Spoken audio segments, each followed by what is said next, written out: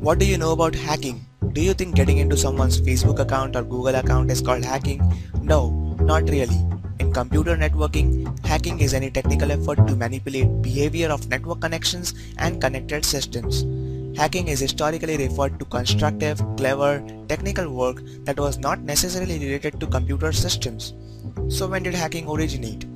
MIT engineers in 1960s carried out some harmless technical experiments and fun learning activities. These were so-called hacks. Before the internet, several hackers in US experimented with methods to modify telephones for making free long-distance calls over the phone network illegally.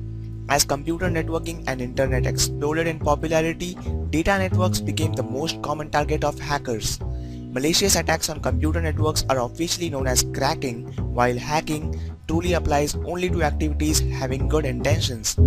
However, most non-technical people fail to make this distinction. Hacking on computer networks is often done through scripts or other network programming. These programs generally manipulate data passing through a network connection in ways designed to obtain more information about how the target system works. Many such pre-packaged scripts are posted on the internet for anyone, typically entry-level hackers, to use. More advanced hackers may study and modify these scripts to develop new methods. A few high-skilled hackers work for commercial firms with the job to protect that company's software and data from outside hacking. Cracking techniques on networks include creating worms, initiating denial of service (DOS) attacks, or establishing unauthorized remote access connections to a device. I will talk more about viruses, worms, DOS attacks, etc. on this channel.